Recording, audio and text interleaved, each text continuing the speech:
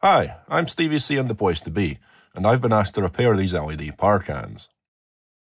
These are RGBW capable units. They're branded UKING. They're marketed as 200 watts, although I've measured them to be closer to 120 watts, and they're available from eBoo.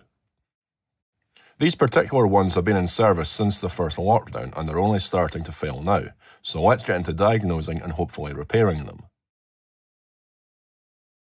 So in my experience, this is a pretty typical example of the failure mode of these.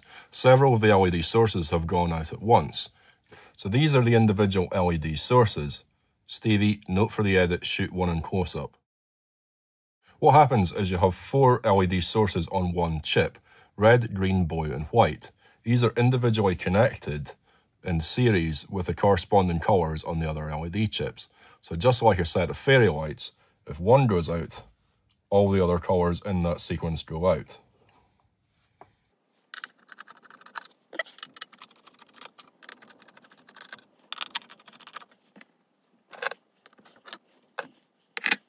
So there's a couple of different ways to find the faulty chip.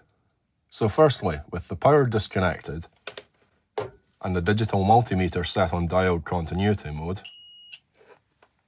I'm going to probe around each LED in sequence.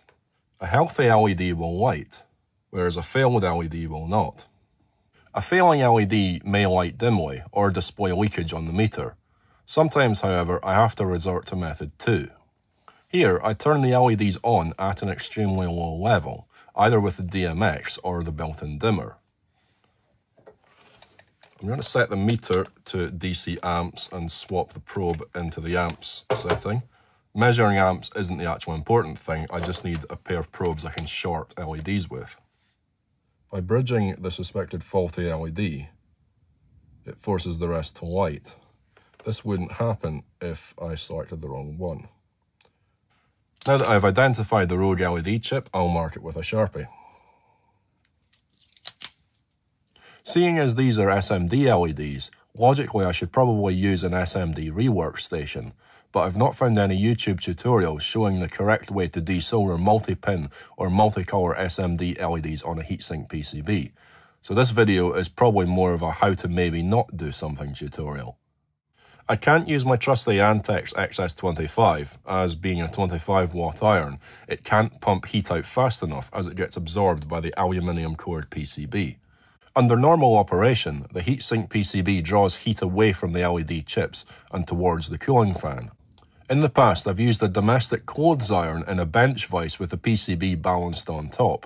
This raises the background temperature of the heatsink PCB, which allows the Antex to come in and make the solder joint as normal. This method has the obvious disadvantage of damaging the rest of the LED chips if the clothes iron is too hot or kept on too long. Cunningham's law states that the best way to get the right answer on the internet is not to ask a question, it's to post the wrong answer. So, correct methods in the comments, please. The first thing I'm trying is using the SMD heat wand to raise the temperature of the PCB. It's starting to get quite toasty.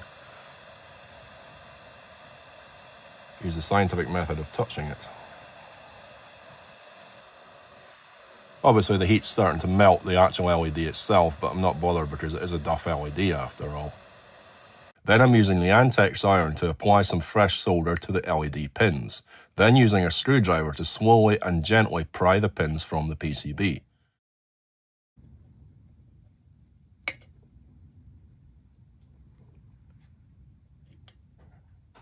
Oh, that was scary.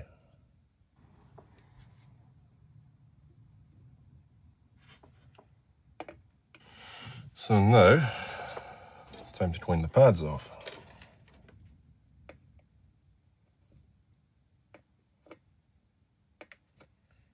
Got a little bit of damage to that pin there.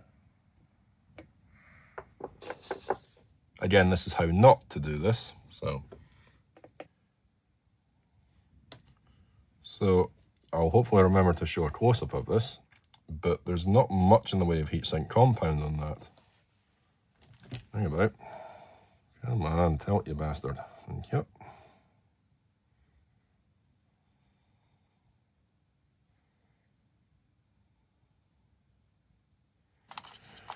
Now it's just a case of tinning the pads if necessary.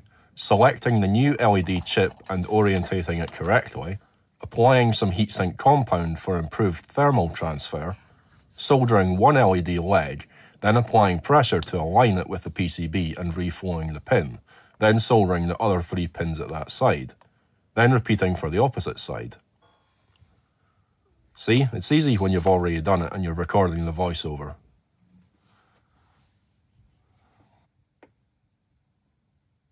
So I got away with part of the PCB trace lifting. At this point, I think it's fair to ask past me to explain to you the problems he had with an LED trace lifting completely off the board and how he dealt with it, i.e. he used a bodge wire. So what I've been doing with this one is I've been using the heat pen, which is asleep at the moment, to raise the temperature of the PCB, at which point I can use the Antex Iron to lift the LED off. Except I had a bit of a problem in that one of the tracks lifted off, and that's why you'll see a bodge wire. But the good news is the LED is working, as I shall now demonstrate. Got the power into it, I've got the dimmer up. There you go.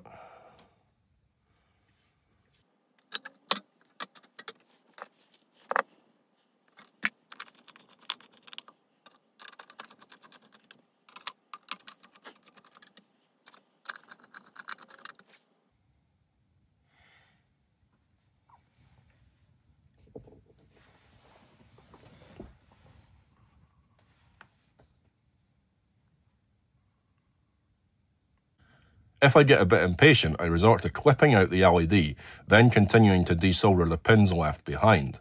It's just a case of cleaning off the pads and hoping they don't break.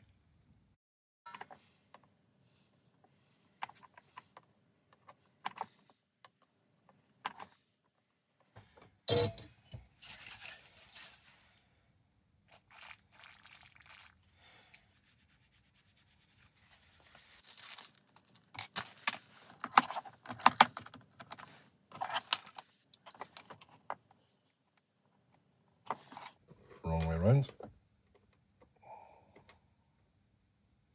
There you go. That's probably far too much heatsink compound, but I'd rather have too much than not enough.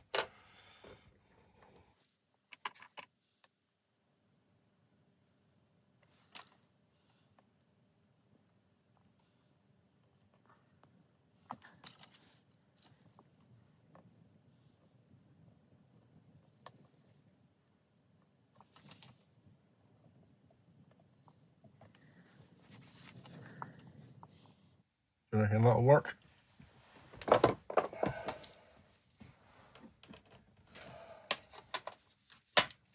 Oh, Jesus. That's far too bright to look at. So in this one, we've got more than one colour out. There's this group of 6 that don't have red, blue or white. So what's the odds that it's all the one chip? Nothing, nothing, nothing. Right, so this one is making the whites work. Eh? That's not connected to anything. Why the hell? Ah, I see what's happening. That's B camera. That solder connection has sheared.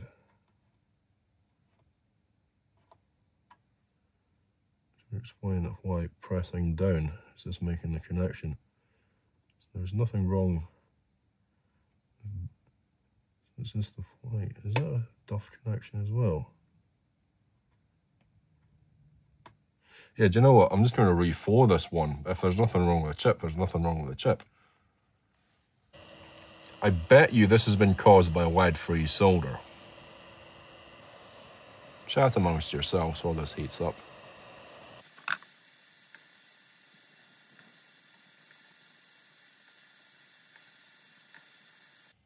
That is the first time it's been the same LED responsible for all the colours being out, but then again, it just wasn't connected rather than being blown. I did slightly melt that, but once the diffuser's on, you won't notice anything. Observe. You never know. So here we have an intermittent fault this time. The song remains the same, however. I'm just going to short each in turn to find the faulty one. So it's this one. That's clearing the fault. So here's this intermittent fault again. Well, it's not intermittent, but anyway. If I just press on that, it's just...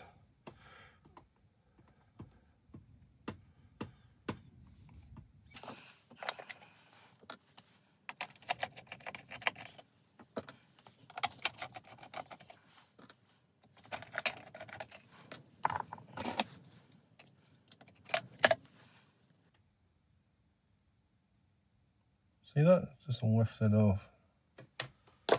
B-roll. I promise this was not a fix.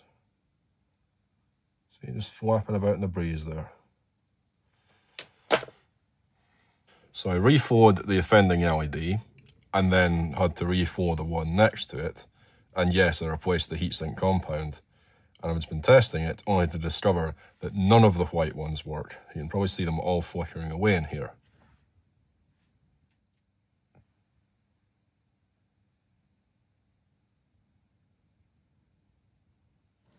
So that's 2 out of the 3 fixed. We have red, we have green, blue, 2 segments of white. So that was actually one of the ones I reflowed. We have white. Yay! So we've got an intermittent fault on this, and we've got 2 out, which is just as lucky, because I've only got 2 chips left.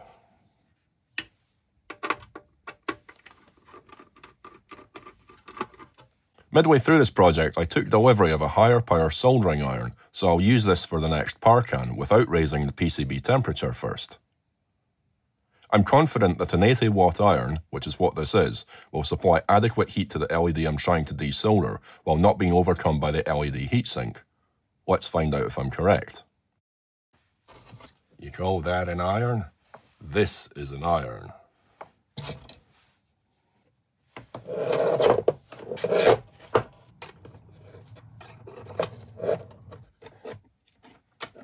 As I said, I don't like these stands. So the quickest method so far seems to be clipping out the faulty LED with a pair of snips. Not much in the way of heatsink compound on these things, is there?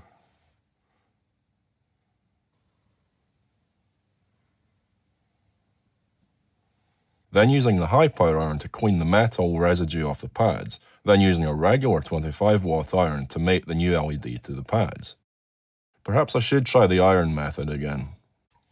So I'm not used to how this feels in my hand. It's a bit...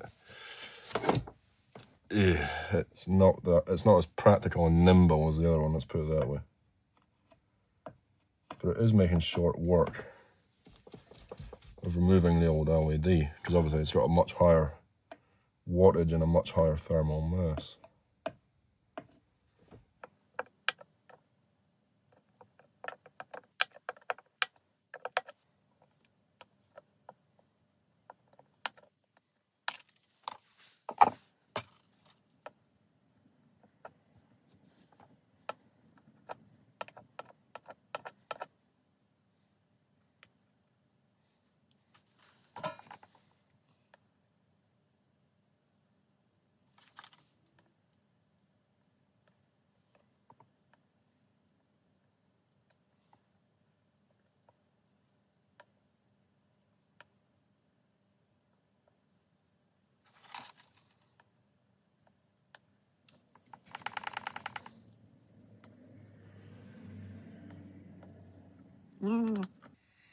Yeah, I've kind of got through here.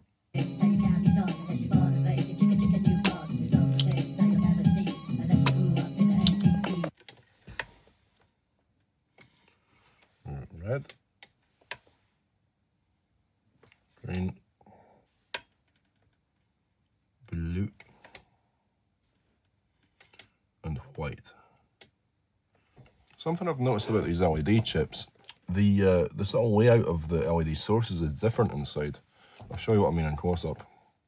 So in the old style, the white source is in the centre with the red rainbow around the outside, whereas in my replacement chips, they're in a sort of a square cell formation. It's quite weird.